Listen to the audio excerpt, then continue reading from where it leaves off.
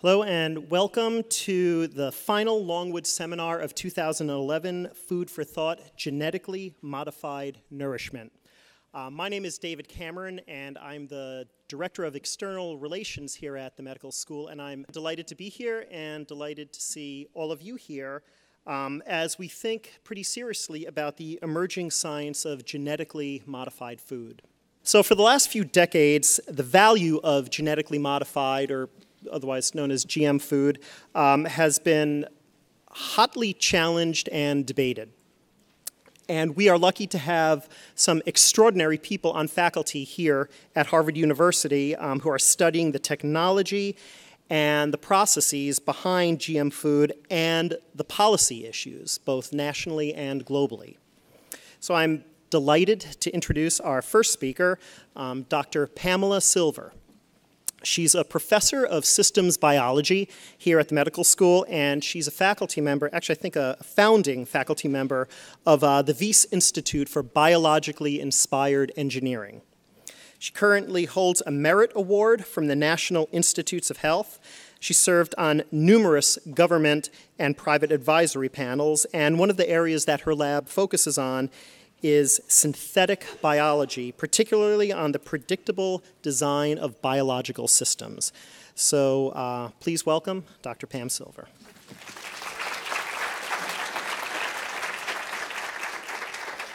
Thank you for that introduction, David, and thank you all for coming out to talk about my favorite subject, food.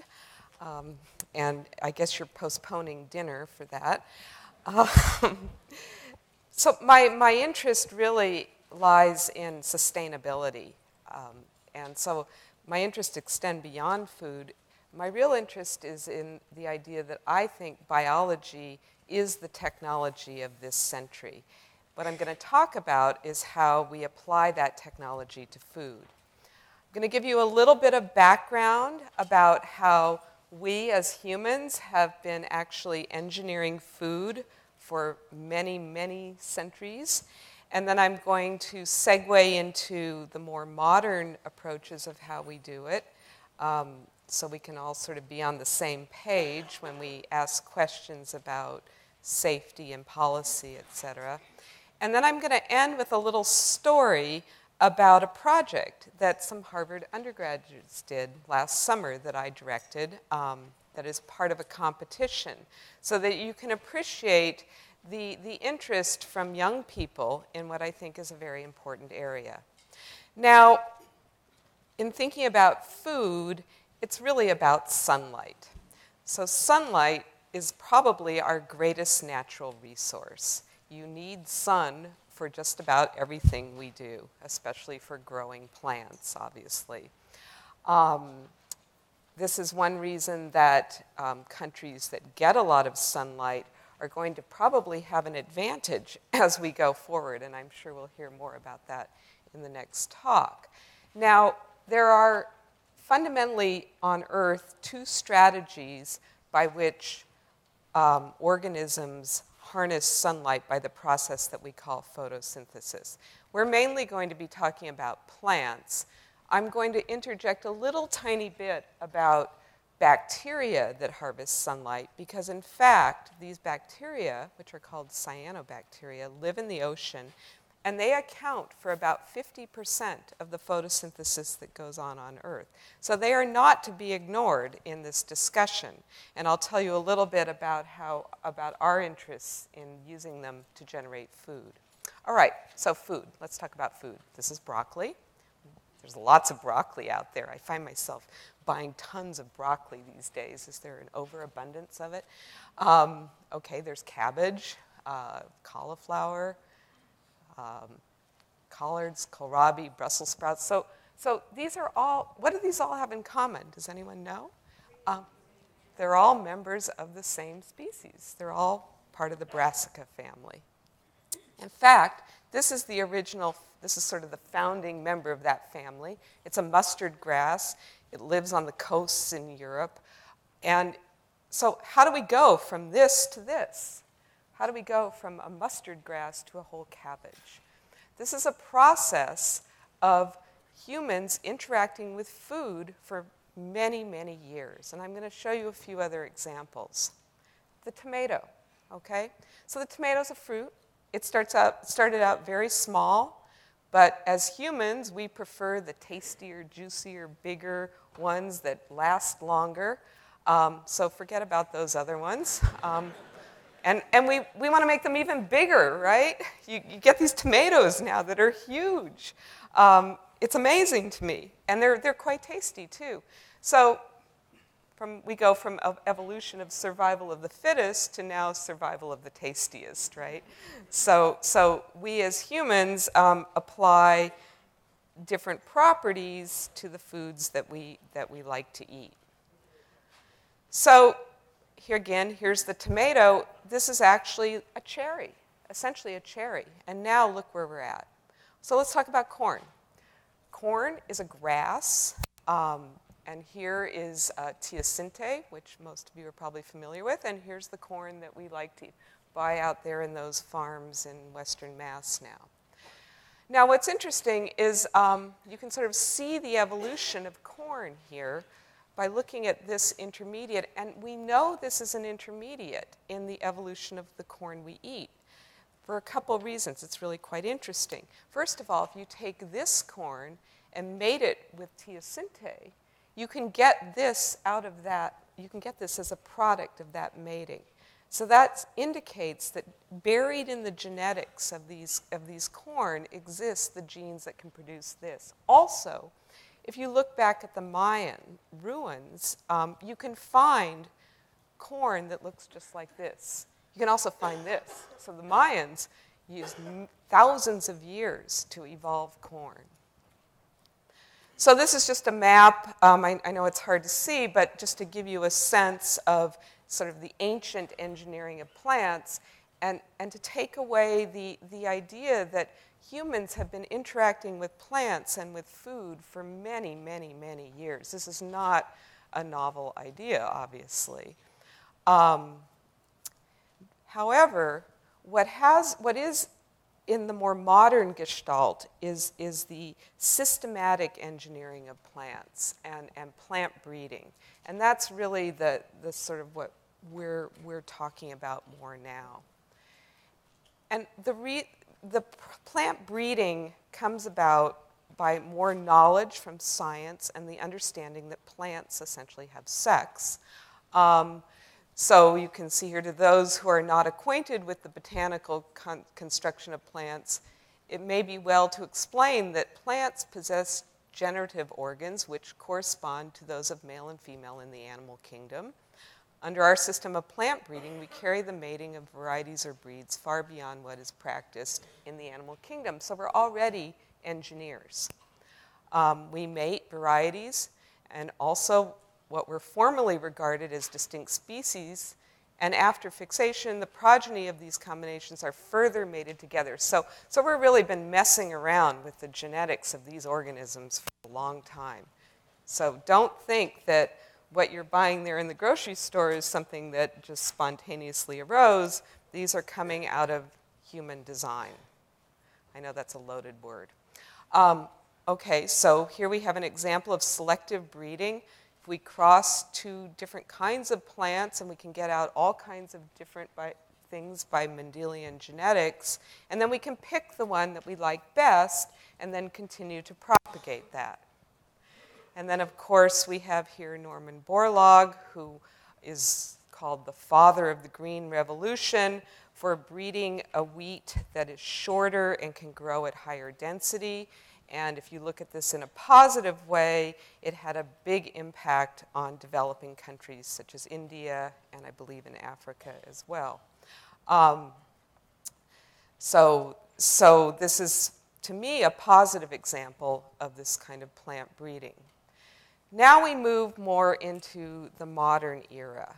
So now we can sequence the genomes. I was in China recently at the Beijing Genome Institute. They have bought 1/3 of what we call the next-gen sequencing machinery that is produced, which means that now they can do 10 humans a day in the not too distant future, they will be sequencing 100 humans a day. But that's actually not what they're so interested in. They're more interested in food. And so, in fact, what they're doing is sequencing all rice species. So what this leads to is a different way of doing selections. So say we have a genetic trait that we like, and these correspond to the genes that come out of those crosses that I showed you. And we have little genetic markers. These are pieces of DNA that differ between each one that comes out of the cross. And we can find these. This is really easy to do. And so now we can go through and probe genetically using molecular biology and genetic techniques to get the one that we want. So we don't even have to look at it anymore. We can go in using the power of sequencing genes and molecular biology to start to pick out the foods that we want. This is still not really messing with the DNA. It's about analyzing it. So this approach has led to flood-tolerant rice, which you can see here. Now, the thing that we're here really to discuss, and that's genetically modifying the DNA directly. And there are two general ways to do that. One is by using a bacteria that will actually sit on the plant and transfer its DNA into the plant. So this is something that occurs in nature that people have now harnessed to use to genetically transform plants, to add new DNA or new genes to plants.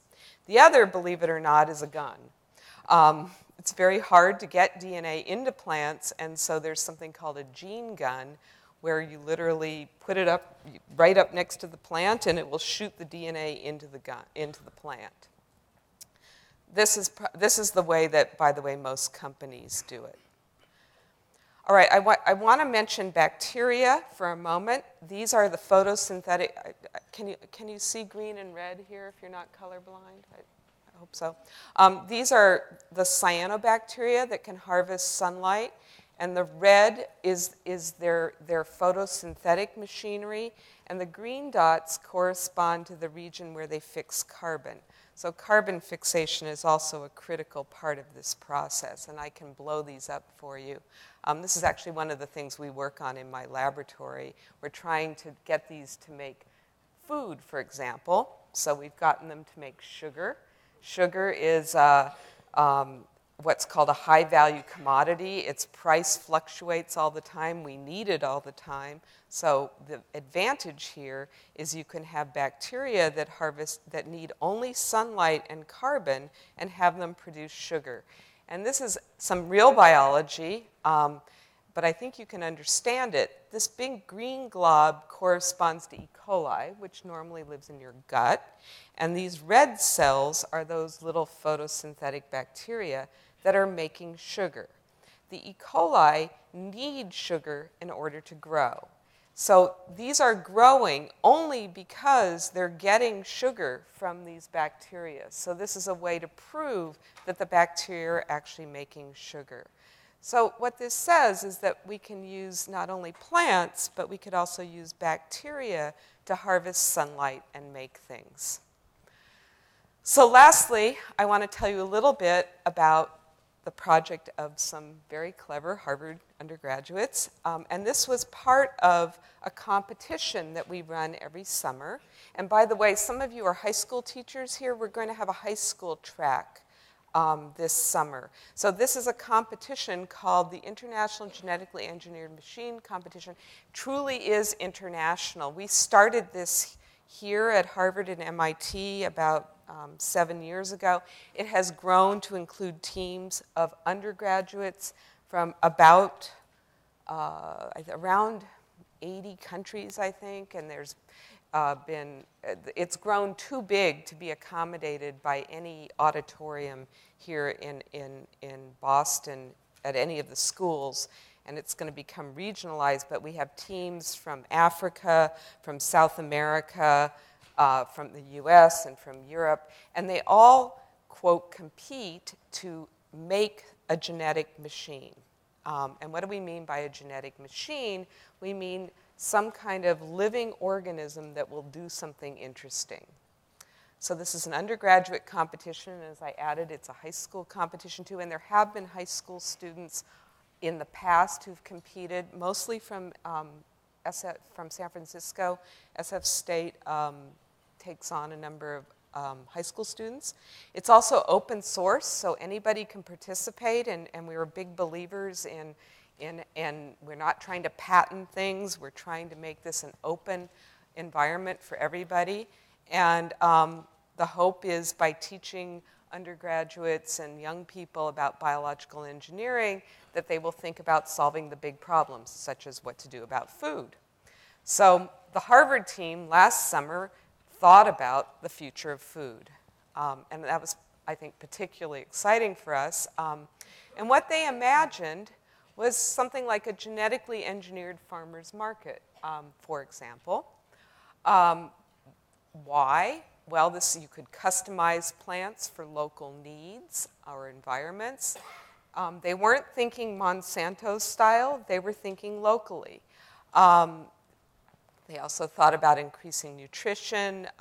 They spent time thinking about the environmental and social consequences of what they were trying to do. So it was educational broadly beyond biological. So here is one of their thoughts, was that you could make a customized garden. So what would you want in your customized garden? Well, you might want to use less fertilizer and pesticide. You might want drought resistance. You might want things you're concerned about if you're concerned about your allergies. You might want flowers of different colors, decorative plants, flavors. These were all things that they thought about, and I'm going to just show you one brief example.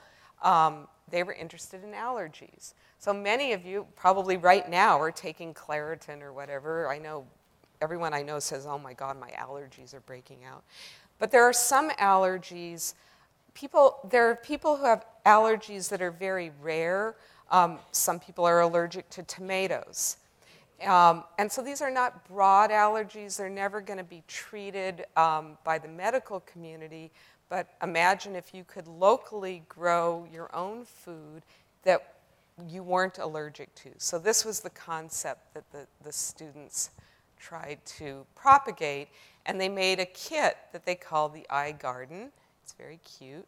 It's not real, by the way. This is a mock. But their vision was to make food that was safe by genetic engineering, to make plants that didn't have allergens, particular allergens in them. And this was done by what we call knocking down genes that could eliminate the allergen for a particular person. So you can imagine customizing plants for your own personal needs. In addition, the approach that they used was novel and could help to make food safer for many people. Okay, so they called it the Harvard Eye Garden, and here's their website, it's great, you can go there. They didn't win the competition. We felt sort of burned by that. For some reason, Slovenia always wins. We haven't figured that out. But we thought we were winners, and everyone's a winner. And so I'm going to end there. I know there'll be questions later. And I also want to acknowledge these wonderful slides were made by a group of students in my laboratory. So thank you very much. So I would like to introduce our next speaker, Dr. Kalestus Juma. Dr. Juma is professor of the practice of international development at the Harvard Kennedy School. He directs the Agricultural Innovation Project in Africa funded by the Gates Foundation, and he has been elected to several scientific academies and was executive secretary of the United Nations Convention on Biological Diversity, a group that established trade rules for genetically modified crops. His latest book, The New Harvest: Agricultural Innovation in Africa, was just published by Oxford University Press. So, Dr. Juma?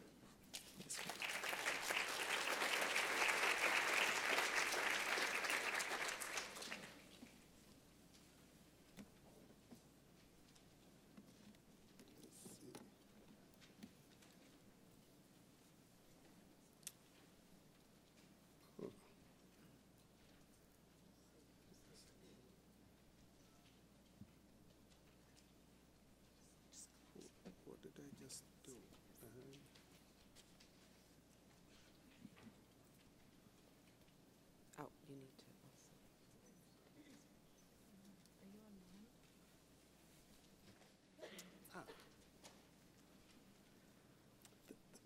Thank you so much for having me.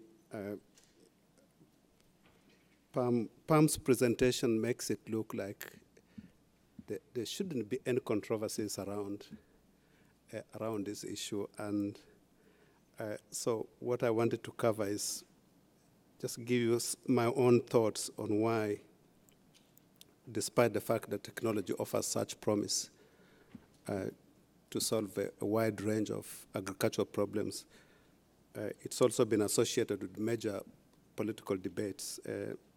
I have been working a little bit with African leaders. This is a study I prepared not long ago at their request to advise them on what to do, because they were getting mixed messages. They were getting critics telling them that this is not a very safe technology, and at the same time hearing from private companies telling them that this is the technology that will solve all their problems. So I put together a panel that prepared a report that we presented to African presidents, and they have been acting on it since then. This report came out about 3 years ago.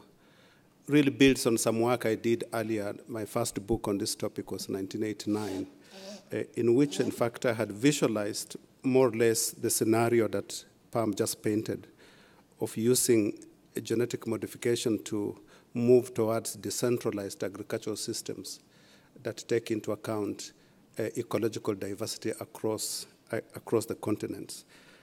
And so I had visualized some discontinuities in agriculture, but I didn't have really a very good sense of how controversial this was likely to be. I subsequently got a job in the UN managing, basically most of my time was spent on managing political debates among prima donnas, also called sovereign states.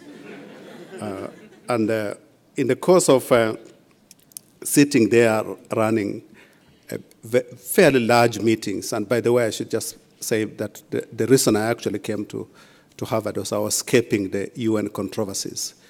And when I came here, I did not want to have anything to do with genetically modified foods at all. I had had enough of the debates. And I picked Harvard because I thought going to a very large institution, you could actually keep a very low profile, and nobody would have a clue whether you had actually come from some controversial place. And I think I was very successful. This is the largest gathering I've been to at Harvard since I came here 11 years ago. But looking at you, I was thinking, God, Harvard caught up with me. It took only 11 years, but it finally did.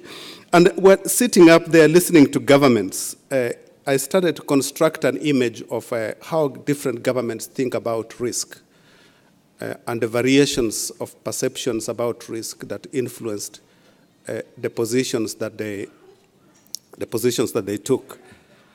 I had to think, because it was a very, very boring setting where you are sitting up there on the podium looking at 2,000 to 3,000 people. Every 2 or 3 weeks I would hold conferences of that size, debating different aspects of this issue of genetically modified foods. Extremely passionate debates, so you couldn't close your eyes when 2,000 people are actually looking at you and you are the executive secretary. So I started making some observations. Whenever the United States representative spoke, it was very clear they thought of products as being safe first until they are proven risky. That was the position of the United States. I'm thinking of the United States as a hypothetical country, not the country that we live in. And then another country called France, they had exactly the opposite view. They considered products to be risky until proven safe. So you can obviously see that these are very conflicting perspectives. And I started to see variations on this theme of perception of risk. The UK, products were considered risky even when proven safe. In India, products were considered safe even when proven risky. And in Canada, products were neither safe nor risky. This was, by the way, volunteered to me. This formulation on Canada was volunteered to me by a Canadian delegate when I showed him my view of sovereign states. In Japan, products were either safe or risky. In Brazil, they were both safe and risky because at that time, Brazil had divided up the country into two regions. One was growing genetically modified soybean, and the other one wasn't, catering for the two different markets, for the US market and the European market. And then there was this Africa where products were risky, even if they didn't exist. So my colleagues from Africa, I'm originally from Kenya, were passionately debating the risks of genetically modified foods. And you would ask them, do you have any? And they said, no, we don't. But they were very, very engaged in these debates. Basically, this process created a treaty that basically presumed, driven by this idea of precaution, basically, which is the European idea. The assumption was that no country should be prevented to take action in banning imports of genetically modified foods simply because there wasn't sufficient evidence showing the risks. So it basically reversed the burden of proof away from them, the importers demonstrating that the products were unsafe, to exporters, asking exporters to demonstrate that the products were safe, basically asking the exporters to prove a negative. That's the treaty that came out of that process. Has been adopted by many countries. In fact, countries are now trying to figure out a way of wriggling out of these very tight commitments, because the foundation upon which this treaty was negotiated was the assumption that these products were first and safe, and then the onus was on the producers to demonstrate that they were actually safe. My own observation of the debates at the time was that a large part of the controversy was not really about the science. Many countries used the uncertainty around safety of products, but if you dug deeper, what you found was really socioeconomic considerations, countries being worried about cheaper produce from the US that don't involve the use of chemicals. For example, crops that are genetically engineered not to require chemicals are cheaper to produce, and they will crowd out other products that were basically produced using more expensive methods. And so a large part of my work has been really exploring this theme of how socioeconomic considerations influence public debates. But usually, those who are concerned about the economic impact of new products don't say that the new products might affect their product. They think of ways by which they can cast doubt on the safety of the product. And because we can't be certain, we can't be 100% certain about what we're doing, that becomes the basis upon which many of the debates get constructed. Hence, the formulation of the Cartagena Protocol, which is basically to shift the burden of proof to the producer, basically demand that the producer does something that's almost impossible, which is to play God, which is to know everything in advance. And so that's really my view of what influences most of these debates is the socioeconomic considerations. And as soon as you get to those deeper economic foundations for controversy, it's a lot easier to get people around the table and to start having a more substantive discussion, because you know who is likely to win or gain whenever a new technology is introduced. Many regulatory systems, particularly the FDA system here, really they have a hard time dealing with the socioeconomic issues because the foundation for their decision-making is the science. And yet the controversies are not driven by science. They are driven essentially by perceptions of loss or benefits. One other last observation I wanted just to share with you is that when society perceives that the benefits of a new product, will accrue to a small section of society and the risks are likely to be spread more widely, you get a negative reaction to a product.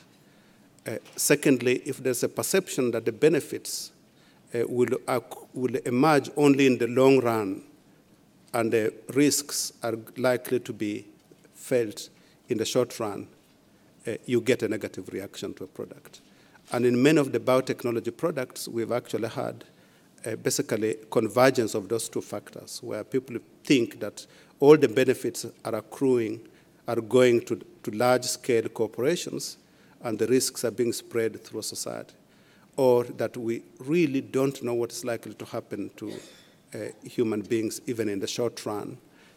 And that's what basically inspires a sense of anxiety about new products.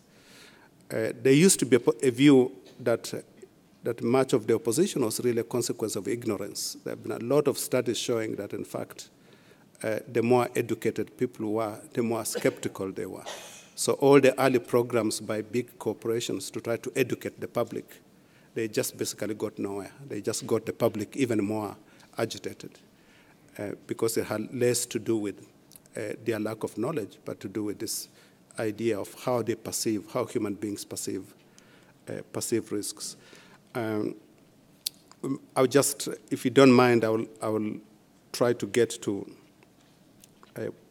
probably more interesting things, because I had some, I have some cartoons to show at the end. The European Union was probably the most forceful critic of genetically modified foods. And at least in my work, I was dealing with the European Union as a serious player. They had this idea of the precautionary principle embodied in the Treaty of Maastricht that created the European Union. So they had an obligation to champion it. It's really interesting, after spending roughly 300 million euros on a research program that started in 1982, they have come to the conclusion that the risks associated with the genetically modified foods, at least the foods that exist on the market today, are similar to the risks associated with the conventional foods, which was the original position developed by the National Academy of Sciences here. And so after almost 30 years of scrutiny, very detailed scrutiny, the European Commission has come forward and basically said these foods carry the same risks as conventional foods. There is nothing unique about the risks that they actually carry. And that has changed the debate quite a bit in terms of how developing countries, particularly African countries that are somehow connected economically with Europe, are now thinking about really developing their own biotechnology programs, because they are no longer being told by the European Union diplomats not to promote genetically modified foods. They basically opened up the space for greater exploration. The challenge is really the existence of capabilities among African countries to start breeding crops of relevance to their needs. Some of this is starting to happen. I can talk a little bit later on about it when we get to the Q&A period. This is basically the trends. This is probably the fastest agricultural product adoption of all times, roughly 12% per year. As you can see, almost all regions of the world have adopted, are already producing and using on a fairly large scale genetically modified product. This is really interesting because many of them are European countries. As you can see from the top, you have Spain, Germany, Sweden, Czech Republic, Poland, Slovakia, Romania, and the number of European countries that are going to be launching new biotech products in the next 5 years is significantly increasing. So this is also sending a different signal to the African countries, which is that the countries that originally told them these foods were not safe are themselves starting to adopt them. And that's changing the way the debate is being conducted. Much of the focus, again, is very limited to a very small number of crops, still the conventional crops like soybean, maize, cotton, and canola, where the rate of adoption in soybean has been the highest, followed by cotton, maize, and some degree canola. And again, the traits that are being used in agriculture today are equally limited. There are basically three traits: herbicide tolerance, insect resistance, and a combination of those two. So in a way, the industry has been very, very conservative in terms of the traits that they have actually put on the market. If you look at their pipelines, they have a lot more products in the pipeline that they are very cautious to actually put to the marketplace. I want to talk a little bit about the fact that this debate is not new. When I came to Harvard, I decided to look around and see whether there was anything unique in the way these socioeconomic considerations were influencing the debate on genetically modified foods, and whether I could find any examples elsewhere that demonstrate similar patterns of controversy. And the one area that I was looking around and said, let me look at some products that we consume on a daily basis that we take for granted. And I started to look at coffee, and I found out that there had been something like 250 years of controversy on whether coffee was safe or not. In fact, there was coffee was more controversial than nuclear power. So I started looking up material on coffee, and it's extremely interesting with the story of coffee, which is essentially when people started to observe that coffee was starting to displace traditional beverages. Again, the economic competition argument. This is a great poem by an Italian who basically said, this seditious disturb of the world has by its unparalleled virtue supplanted all wines from this blessed day. So if you are a wine producer, coffee wouldn't be your favorite beverage. But a lot was written at that time on how risky coffee was. Just many studies and efforts by scientists, particularly medical professionals, used a lot to try to demonstrate that coffee was really terrible for the human body. In fact, in many cases, the medical profession was right. Then very quickly, coffee spread into Europe, and as soon as it got into Europe, it got described by people who are concerned with its impact both on wine and milk consumption, as particularly led by the church, as the devil's or Satan's drink. And for a long time, it was demonized as Satan's drink until a few bishops thought that the time was just right to put this to the Pope so that the Pope could excommunicate the coffee from the Christian world. And when they gave it to Pope Clement VIII, he sipped it and said, why, this Satan's drink is so delicious. It would be a pity to have the infidels have exclusive use of it. We shall fool Satan by baptizing it and making it a truly Christian beverage. So when the dispute between the EU and the US ended up at the World Trade Organization for settlement, I thought, I've seen this before. It has already happened. It has already happened with the coffee, where it was taken up to higher authority to rule on it. The economic impacts when it got in the UK were very evident, and so a debate erupted in the UK over the safety of coffee, partly because it was competing with beer, then it was also competing with tea, which had just been introduced a few decades before that. And people started to observe the economic impact. And then what followed was a debate on whether coffee was safe or not because it was displacing other beverages, but whether it was safe for human consumption or not. In 1674, there was a petition, very interesting petition signed by women against coffee. It's a very long petition that has all sorts of very legitimate grievances, which include the fact that men were spending most of their time is drinking coffee instead of being at home. But the interesting part of it was the claim that coffee caused impotence. And then the obvious economic argument that they spend their money all on a little base, black, thick, nasty, bitter, stinking, nauseous puddle water.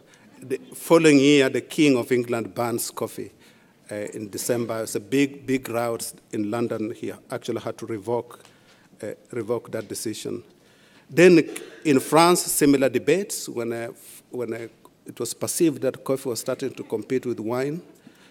French doctors kicked in. I'm using this very deliberately, being here at Harvard Medical School. But they went further than that. They recruited their students to do a dissertation on the impact, whether coffee had any negative impacts on the inhabitants of Marseille. And the student concluded that, in fact, it led to this general exhaustion, paralysis, and impotence. Impotence keeps coming up at all. In fact, there was a study out of Europe a couple of years ago suggesting that genetically modified foods caused impotence. And I've come across impotence in regard to margarine and a lot of other products. So when I see impotence being invoked, I know it's becoming really desperate. I think this is my favorite one, which is in Germany. Frederick the Great declared that it was disgusting to see how much coffee was being consumed. I wanted it stopped, say, my people must drink beer. His Majesty was brought up on beer. And so are his ancestors. Many battles have been fought and won on soldiers nourished by beer. I find this interesting because this is a national security argument being invoked to keep out beer. He did a lot of other interesting things, like paying people to go around sniffing. If you are found smelling coffee, you are fined on the spot, and the sniffers kept half the money. So there was an incentive for people to kind of weed out the coffee consumption. He introduced all sorts of restrictions on how much coffee could be bought. The quantitative restrictions were introduced at the time. In Sweden, if you are caught drinking coffee, your cups and dishes were confiscated. Not a very good way to confront the authorities. It wasn't around the 1820s that finally the government gave up and stopped issuing decrees against coffee. Now, I'm offering this as an allegory, essentially, because there are real parallels between the story of coffee, a product we really take for granted, and I'm sure that at some point in the future, many of these products that are very controversial today will become, in fact, commonplace. And there are a number of things that kind of lessons we learn from this. One is to accept the fact that uncertainty in our knowledge base is the norm. And the only way we improve that is to basically expand our research programs, do more experimentation, and learn more. But we cannot eliminate it. And many of the regulatory practices that restrict genetically modified foods assume that certainty is the norm. I take the view that uncertainty is the norm. Secondly, really being able to think about perceptions, not the reality. It's not the reality, but the perceptions about risks that drive the debates. So you can do all the science that is needed to demonstrate that the products are safe. It's not going to reassure the public. And many of those, as I pointed out, are driven by socioeconomic losses and benefits. The issues of when you hear products being demonized, you know that that's headed in the direction of wanting to have them prohibited or banned. And one other area that I just wanted to point out, which is thinking about how new products kind of fit into existing traditions so that you are not too disruptive. And that helps a lot in the diffusion of new products, which is finding out what the real needs are. There are really very interesting products that are being developed now that have nutritional benefits. And these are not going to be controversial because they fit into people's expectations and what they see as their needs. But my other favorite one is this area of rulings and compromises, of really finding ways by which the incumbent industries and new producers of new technologies can find compromises so that they can either combine their products or share markets so that everybody feels included. My favorite example of this is really goes back to coffee again. Café au lait was a big debate on whether to sell coffee or to sell milk. And somebody said, why don't you just mix it up? That's how we ended up with café au lait was a compromise. In fact, a lot of the beverages that we consume are products of these compromises. And more importantly, finding new markets where you don't have competitors, being very innovative enough to find new markets, either in terms of space or in terms of uses. The internet was able to diffuse very rapidly without major initial controversies because it was a radically new market that wasn't being served by other products. So I wanted to leave you with this message, which is really that the concerns about the safety of new products, whether it's environmental or health, are legitimate and need to be addressed. This is not to diminish their importance, but I want to emphasize that it's really important to dig deeper than those concerns, that every time you dig deeper than those concerns, you find out that there are socioeconomic considerations. And until you get to those socioeconomic considerations, you could do all the important work needed to establish safety of products, but you still get resistance. And that resistance, the solution, the resistance have to be sought in a different arena, which is the socioeconomic space, which is basically really thinking about who loses and who benefits when a new technology is being introduced. So thank you all for your attention. I think I've just taken more time than I was supposed to. So I will cede my extra Q&A questions to Pam, if that's. Thank you to the both of you for those wonderful presentations. So we have a lot of people had a lot of questions, and I'm trying to sort of group them together and classify them as best as I can. One question, and this is to either one of you, so feel free to jump in. If we are genetically modifying crops, aren't we also genetically modifying crop disease?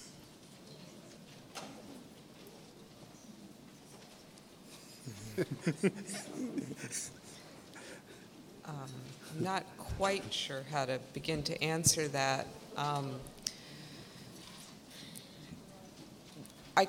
I'll give an example of what I think that you might be speaking to.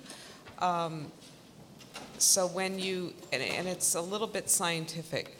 So it is true, and this is something that has to be confronted, that when you use, often when genetically modified crops are used, they're used because they have a number of advantages, but then the crop, all the plants become identical. And then this makes them more susceptible to disease, to viruses coming in and potentially destroying them. So this is a scientific situation that needs to be, that can be solved, and I think it's to the advantage of all of us for scientists or companies to solve the problem. Now that's how I think about that question. I'm not sure how you think about it. There is actually a practical side to this, which is when, say, genetically modified crops, or crops that have been genetically modified to, say, resist certain pests, and then over time you have the evolution of pests that can attack them. And this area of development of resistance to the traits that we've developed is starting to become a big challenge. And my response to that, which is basically is to say, maybe we need more research and not less of it, because those who are concerned about resistance to, that the pests will develop resistance, tend to come to the conclusion that therefore we don't need genetically modified products. My argument would be to actually try to stay ahead of the pests, because what's happened with the chemicals is the pests developed resistance to chemicals, but we are not inventing chemicals fast enough to keep up with the rate at which the pests were developing resistance. So the response to that is to do more science rather than less. Dr. Juma, do you see the U.S. adopting the European view on GMOs? Adopting the? Could you ask the question again? What's that? Could you ask? Oh, yeah, no, I'm sorry. The person asked, addressing to you specifically, do you see the U.S. adopting the European view on GMOs? What seems to be happening is some degree of convergence in practices where Europe is actually moving faster into adopting some of the US practices, especially practices where one has to provide some evidence of harm before you can remove a product from the marketplace. That is an American idea that is now being accepted by Europeans in agriculture, even though Europeans have been practicing it in the medical field. That's a practice in medicine. But when it comes to agriculture, they have a different standard. The US is thinking a lot about how to trace, in case there is a problem, how do you trace where that problem originated? The idea of traceability. This was actually a European idea that is being now considered for use in the United States. So what I see is actually a convergence of practices as countries learn about these technologies, as opposed to one system winning over the other. I want to speak to the opposite of what is somewhat of an ironic situation in this new field that I'm involved in, which is called synthetic biology, which the engineering of plants falls under. In fact, Europe and China are the biggest proponents of this new field, and the US is lagging behind. I am on a number of advisory boards in Europe, and they are asking where and how and when and how fast we should be investing in this. And meanwhile, the US is still trying to figure it out. So it's a little bit ironic that Europe has embraced this, what I began with, this idea that biology is the technology of this century. Europe is embracing that more than the US is.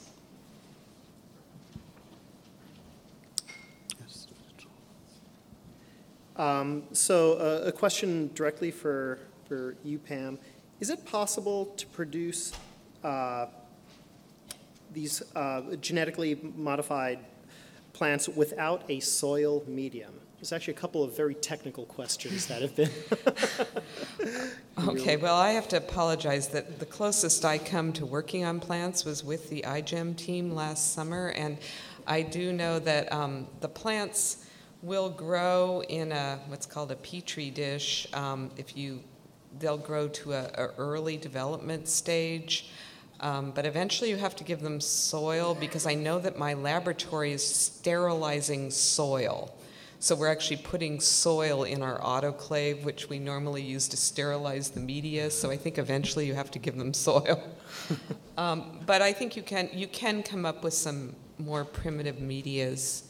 They involve water, and something that wasn't discussed here is, and maybe it's amongst your questions, is the role that water is going to play in the future of agriculture. And that's where, just to digress for a moment, you talked about other traits to be engineered, and one is drought tolerance, which would be very important in third world countries. Of the products in supermarkets that are labeled non-GMO, what percent do you think are truly non-GMO? Is that in the U.S.? Or Doesn't say. Yeah, in my old job, there's one topic I always refused to discuss, and that was labeling. And this is because of the complexities associated with the labeling in terms of what the law requires, in terms of providing factual information, but also writing the labels in such a way that they don't speak about other products without those products wanting to speak. It's a very complex area. So I actually don't know. The ones that have surprised me are like juices where the label says that it was produced by people who only wear T-shirts. And I really got confused by the value of that. So I have no answer to that I question. have a little bit of a window on this, not so much from the GMO side, but from the side of organic labeling. And I noticed there's a very nice write-up here about how the U.S. defines what is organic. And I have my best friend has an apple orchard in the Santa Cruz Mountains, and her apples are wonderful. They're as organic as you get. They're full of worms, but they taste really good. But she stopped selling them as organic because it was impossible to meet all the rules that the FDA has put for organic. So I thought that was so now every time I go into the store and I see organic, I think about that story, and I think about the other food is probably just as good. Sort of asking the question from another angle, do either of you think that it will ever become mandatory for food to be labeled as containing GMO ingredients in this country?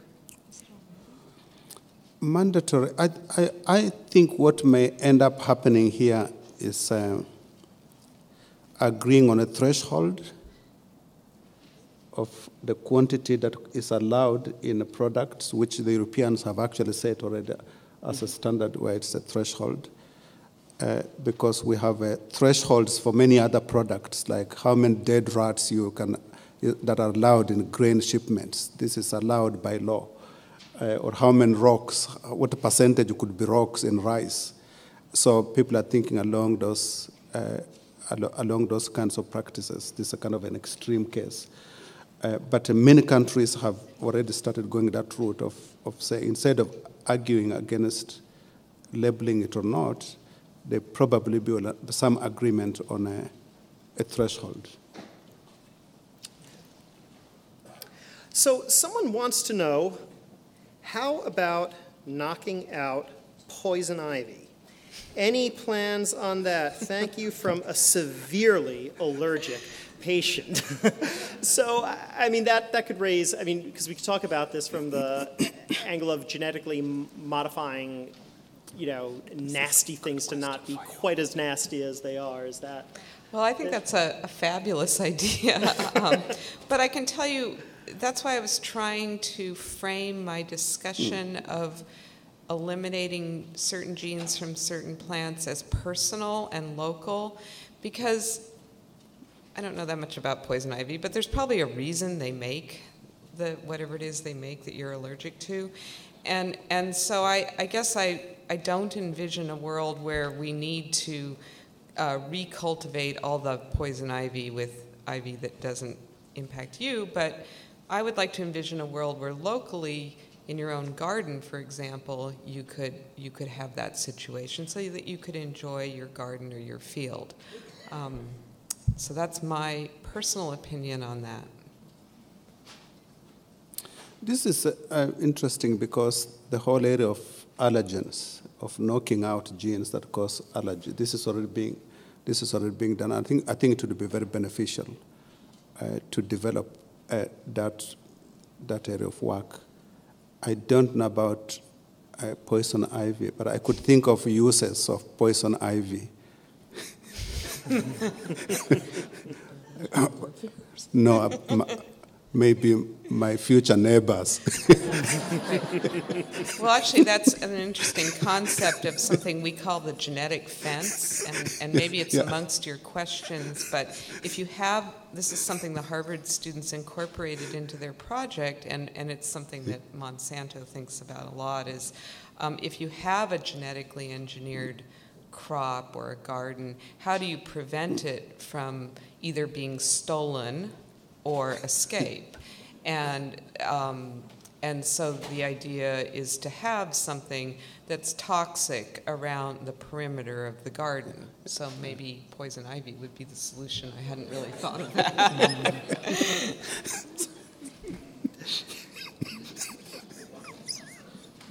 Pam, someone wants to know, how does the gene gun work? And did you bring one with you tonight?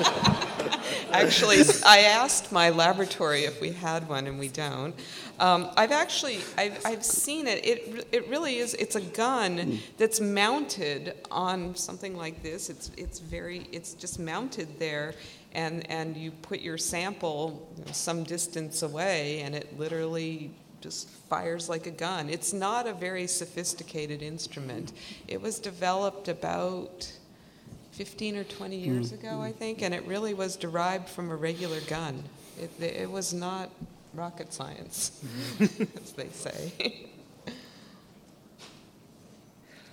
I'm struck by the fact that we really got a ton of questions that are just speaking to concern about, the effect of GM crops on the environment, on the food chain, on animals.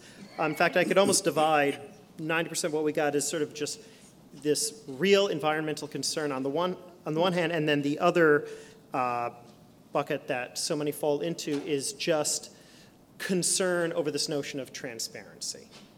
Right. What are we being told? What should we be told? Why are they not telling us? And I almost kind of hate to drop these two very, very broad and very general questions, but that kind of summarizes, I think, what the majority of the people here are thinking. So is it possible just to speak a little bit more maybe to just those two things? We've already touched on it, I realize. But. Okay, I'd like to just think about it for a moment, what our tolerance is about safety issues in what we put in our bodies. Because it seems like we have a different kind of tolerance towards drugs versus food. And many of us are taking drugs all the time. And by the way, many of those drugs, and in the future, many more of them, are going to become from genetic engineering. So I find this argument sort of interesting, that the one of what we're willing to tolerate. And I think you framed it about risk in your talk, risk versus benefit, I think was the way you talked about this, and maybe you want to frame this somewhat differently, but that's how I think about it. I think the timing has been very interesting. Genetically modified products got on the scene at a time when the global community was becoming increasingly concerned about environment. And then you have a new product that carries environmental risk. It's not that they have no risk, they carry risks. The question is to balance between the risks of using those technologies with the risks of not using them. Because the assumption is that if you don't use them, you don't incur any risks. In fact, there are risks for doing nothing.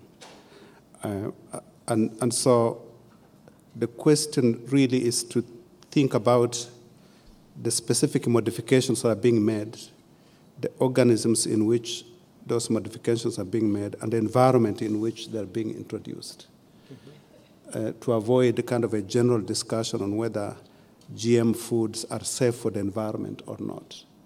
So I could think of, say, if you take corn, for example, if you modify corn and introduce it in Mexico, where it's in a close proximity with the native varieties, that would create a bigger concern on the part of the public than if you're introducing it in a place where it doesn't have close relatives.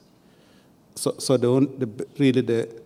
the issue, for me, it's not to debate the issues, but to reason through the issues. That's what we need to do. And many of the concerns that are being raised, say environmental impacts, have actually turned out to be true. The question is, what scale are they? What magnitude are these risks? Are they risks that we can tolerate, or are they risks that we cannot tolerate? It becomes more of really a management issue. And so on the transparency question, I've been following very closely the work that's being done right now by a company here in Waltham on a transgenic salmon, the regulatory procedures for it. It's remarkable how many documents and the extent to which the FDA has been absolutely transparent with all the documents calling for hearings, so that if anybody really wanted to know what's going on, they have every opportunity. And we now have even more tools for making this information available. And so I think there's a lot more transparency now than there was, say, 10 years ago. And many of our arguments about the lack of transparency are informed by perceptions that are 2 decades old. Because I don't think that the initial introduction of genetically modified foods was done with sufficient transparency. In fact, the model that was used at the time was a medical model, basically saying this is like a drug, and you don't go and consult everybody in the general public when you're introducing a new medicine. But the industry has learned a lot from that time. There's a lot more consultation. There's a lot more consideration for how you share the benefits of new technologies. For example, at this particular moment, Monsanto, which is going to release drought-tolerant maize very soon, actually crops very soon, is very concerned that countries that experience drought are able to benefit from those traits at the same time when they're introducing their varieties here in the United States. And these are basically practices that have come out of just learning from how the public deals with new technologies. We are going to conclude here. I would like to thank our 2 speakers.